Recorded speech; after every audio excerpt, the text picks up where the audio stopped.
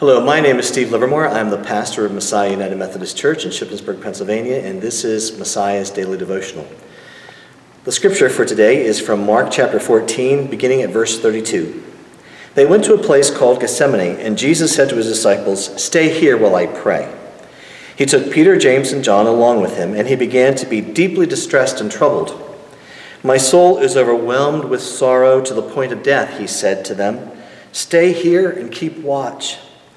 Going a little farther, he fell to the ground and prayed that if possible the hour might pass from him. "Abba, Father," he said, "everything is possible for you. Take this cup from me, yet not what I will, but what you will."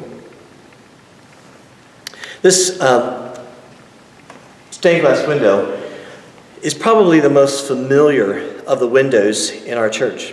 And that's because it's the center of our focus. When we gather for worship and we're singing our hymns, when we're saying our prayers, when we're listening to the scripture read or the sermon being preached, right there in front of us is this stained glass window of Jesus praying in the garden.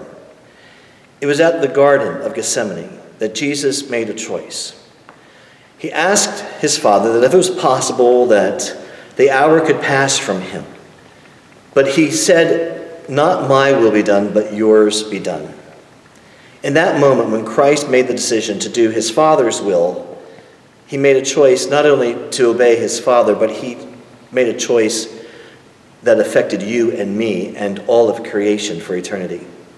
He chose to be willing to lay down his life the next day at Calvary on the cross. And the reason he did that was because not only did he want to be obedient to his Father, but he wanted you and me and every other person on the face of the earth to know that God loved them and that God was willing to give his own Son to lay down his life for the forgiveness of their sin. What more appropriate picture could we have before us every time we gather to worship than this picture?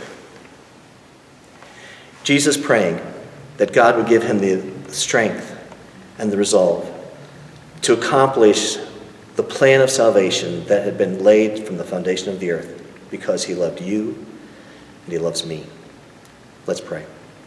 Lord, thank you for making the choice for us and being willing to give yourself that we might know our sins forgiven and new life. Help us, Lord, to keep our eyes focused upon you. And Lord, help us to choose what you choose, to do God's will. In his name we pray. Amen. God bless you and have a great day.